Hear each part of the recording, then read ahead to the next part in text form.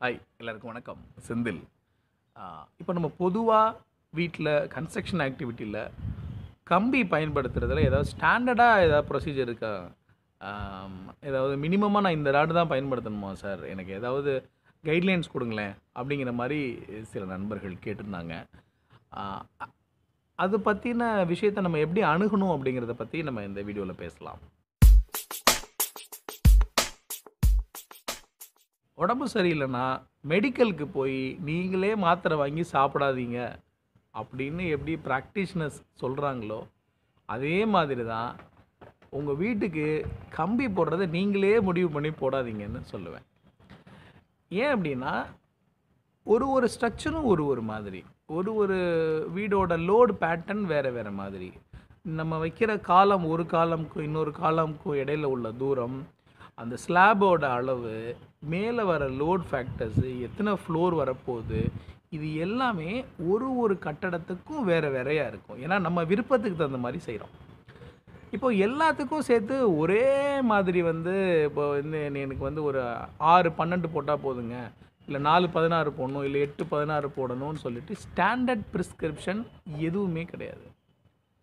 ஏன் அப்படின்னா, இப்போ பேசின மாதிரி வேறு வேறு லோட் ஃபேக்டர்ஸ் இருக்கும். நடுவில் வர காலமில் இருக்கிற கம்பியும் ஓரத்தில் இருக்கிற காலமில் வர கம்பியும் ஒரே மாதிரியே இருக்கணும் அப்படிங்கிற மாதிரிலாம் சில பேர் விவாதம் பண்ணுறதை நானே கேட்டிருக்கேன். என்னங்க, ஒரு வீடு தான் கட்டுறோம், ஒரே மாதிரி ராடு போடாமல் நடுவில் ராட் நிறையா இருக்குது, ஓரத்தில் கம்மியாக போடுறீங்க அப்படின்னு சில பேர் கேட்பாங்க. சரி, இப்போ நடுவில் வர காலம்னா அதை சுற்றி உள்ள ஏரியா டோட்டல் வெயிட்டில் ஒரு போர்ஷன்ஸ், அது டெக்னிக்கலாக விஷயங்கள் இருக்குது, அது அதில் ட்ரான்ஸ்ஃபர் ஆகும். பட் கார்னரில் இருக்கிறது அது கேரி பண்ணுற லோடோட போர்ஷன் ரிலேட்டிவ்லி கம்மி.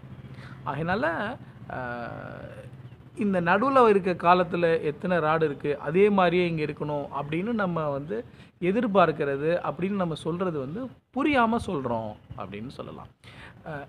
இது ஏன் நான் சொல்கிறேன்னா, சில பேர் இதை பார்க்குறது, இது எனக்கு இத்தனை கம்பி, அந்த வீடுங்க அதில் இத்தனை கம்பி போட்டாங்க, அதே மாதிரி நம்மளுக்கு போடணும், அங்கே இவ்வளோ தான் கம்மியாக தான் போட்டாங்க, நீங்கள் ஏன் கூட போடுறீங்க, இந்த மாதிரியான கேள்விகள் தொடர்ந்து நான் கேட்டுட்ருக்கேன். நிறைய பேர் சொல்கிறத கேட்டுட்ருக்கேன்.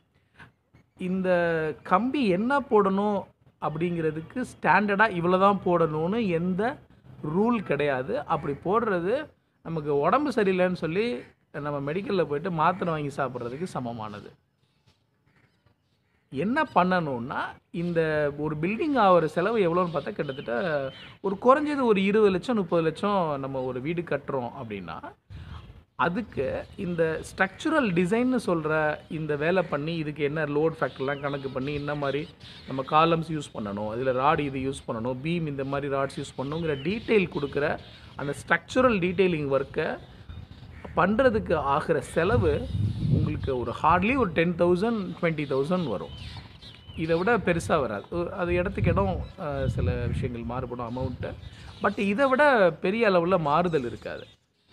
இது பண்ணுறது என்னென்னா, ஒரு பேசிக் ஹைஜீன்னு சொல்லுவேன். நம்ம சாப்பிட்றதுக்கு முன்னாடி கை கழுவிட்டு சாப்பிட்றது எவ்வளோ அவசியம்னு நம்ம நினைக்கிறோமோ, அப்போ தான் நம்ம ஹெல்த்தியாக இருப்போம்னு நினைக்கிறோமோ, அந்த மாதிரி இந்த ஒரு வீடு கட்டுறதுக்கு முன்னாடி இது ஒரு பிளான் போடுறது எப்படி வரணும்னு நம்ம முடிவு பண்ணுறோமோ, அந்த பிளானுக்கு தகுந்த மாதிரியான கம்பிகள் பயன்படுத்த வேண்டியதும் முக்கியம். அது என்னங்கிறத குத்துமதிப்பாக நம்மளே போடுறது இல்லை சார் நான் நிறைய கம்பி போடுறேன் அதனால் ஒன்றும் ஆகாதில்ல அப்படியும் நம்ம நினைக்க வேண்டியது இல்லை. ஏன்னா ஓவர் ரீன்ஃபோர்ஸ்மெண்ட்டும் தவறான விஷயந்தான். கம்மியான ரீன்ஃபோர்ஸ்மெண்ட் போட்டால் என்ன பிரச்சனையோ அதே மாதிரி ஓவர் ரீன்ஃபோர்ஸ்மெண்ட்டுக்கும் பிரச்சனைகள் இருக்குது. சரியானது தேவையானதுக்காக செலவு பண்ணுறது தவறு கிடையாது. ஆகையினால் இவ்வளோதான் குறிப்பிட்ட கம்பி பயன்படுத்தணும் அப்படிங்கிற மாதிரி எந்த ஒரு ரூல் கிடையாது. ஜென்ரலாக என்ன பயன்படுத்துன்னு எனக்கு சொல்லுங்கள் அப்படின்னாலும் அந்த மாதிரியும் சொல்ல முடியாது. ஒவ்வொரு ஸ்ட்ரக்சருக்கும் தகுந்த மாதிரி டிசைன் பண்ணி பயன்படுத்துறது தான் சரியான முறை. இது உங்களுக்கு உதவியாக இருக்கும்னு நம்புகிறேன். தேங்க்யூ. தேங்க்ஸ் ஃபார் வாட்சிங்.